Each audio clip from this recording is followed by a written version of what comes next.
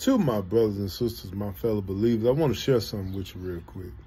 I want to share a way that you can always be encouraged or stay encouraged. That is by the presence of God.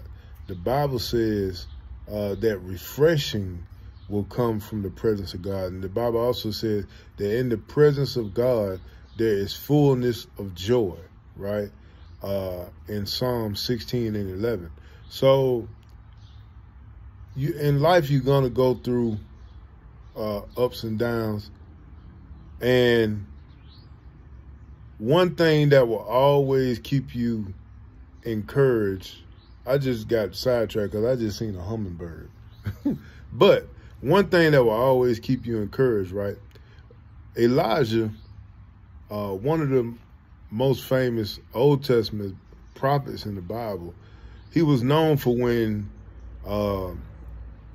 he slain the 900 prophets, 450 prophets of Baal, right?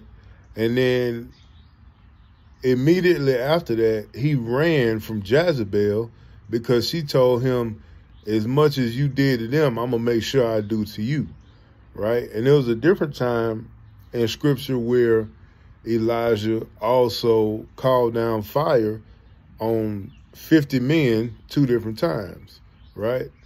So it's very curious to wonder, why did Elijah run from Jezebel, right? But when he ran from her and he went to the Lord and he told the Lord, he said, you know, take my life from me now. It is done. I'm finished. You know, who knows why, what train of thought he was going through. Obviously, he was discouraged, but who really knows why, right? But here's my point. He went in the presence of God and he prayed to God, and the Lord gave him strength to go on, right? And, you know, that wasn't the end of Elijah's story at that time when he told the Lord, basically, you know, he was done. He was ready for him to take him. He didn't want to be done with it. He said, take my life. But by him getting in the presence of the Lord encouraged him for him to keep going, right? And he did keep going. So my point is, the presence of the Lord is our reset button, right?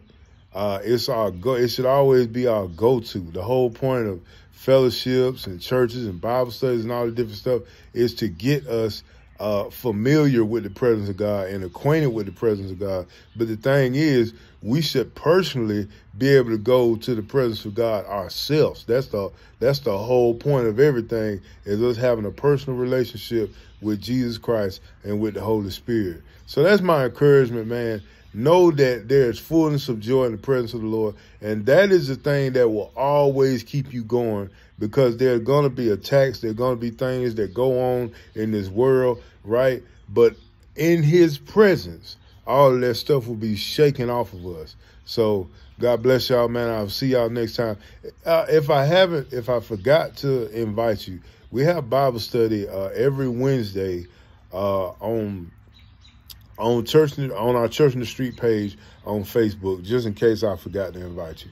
But anyway, in the presence of the Lord, you will stay encouraged.